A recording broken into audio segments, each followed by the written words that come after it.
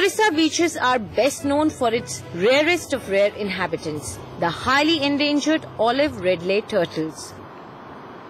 Olive Ridleys are the smallest of the marine turtle species in the world, which come to nest on these beaches.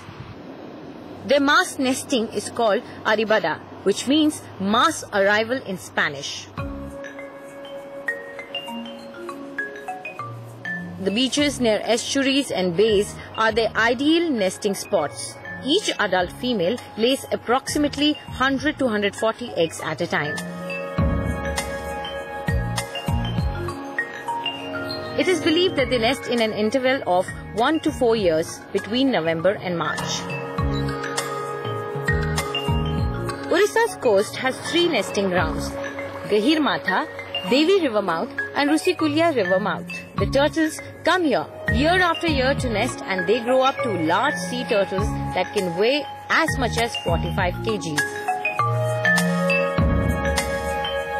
The olive-colored shell is thinner compared to other turtles and is heart-shaped.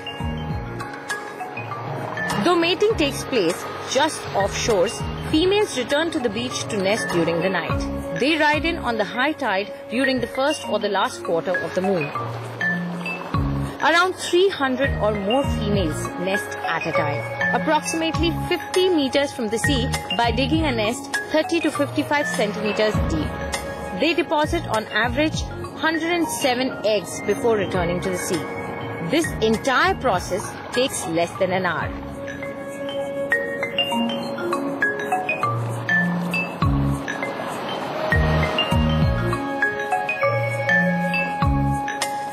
The eggs hatch within 45 to 51 days, depending on incubation temperatures, which will also determine the sex of the turtles.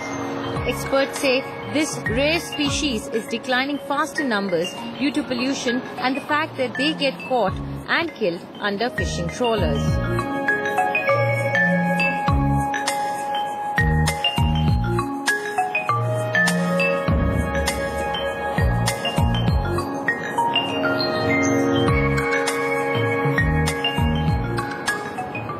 Orissa's coastline is probably the last hope for these rare creatures, and we need to remember that every time a species is extinct, we get pushed a step closer to our own extinction.